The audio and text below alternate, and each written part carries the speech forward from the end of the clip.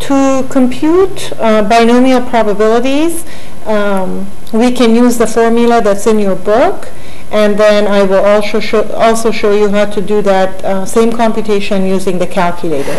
Let's say we were using a binomial variable where n equals 5, number of trials is 5, x is equal to 3, and p is equal to 0.6. So probability of success is 0.6, and we have 5 trials, and we want to know what is the probability of exactly 3 successes.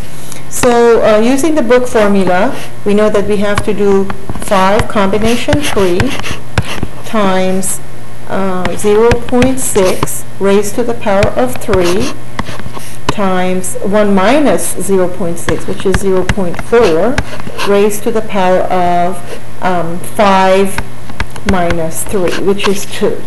So I can erase that and just put it as 2. So to do this computation, we know that the combination of 5 and combination 3 is equal to 10. 0.6 raised to the power of 3 is equal to 0.2160, and 0.4 raised to the power of 2 or squared is 0.16. Therefore, the answer is 0.3456.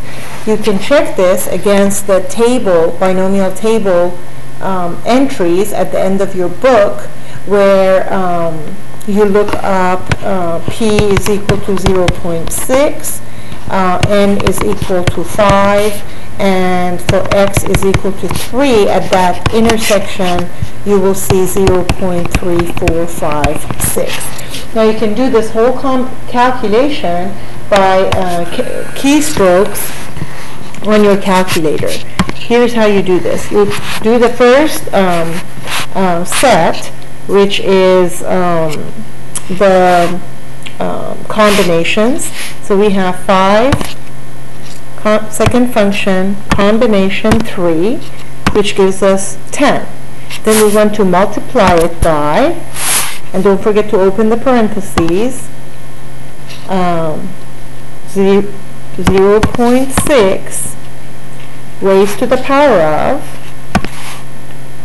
3, close parentheses, multiplied by, again, you can do open parentheses, 0.4 raised to the power of 2, close parentheses, and at this point you can hit equal, and you get 0.3456. Actually, if you start over again, the very last term was 0.4 raised to the power of 2. You can just use the square button. So let me do it over again. Either way will give you the same answer.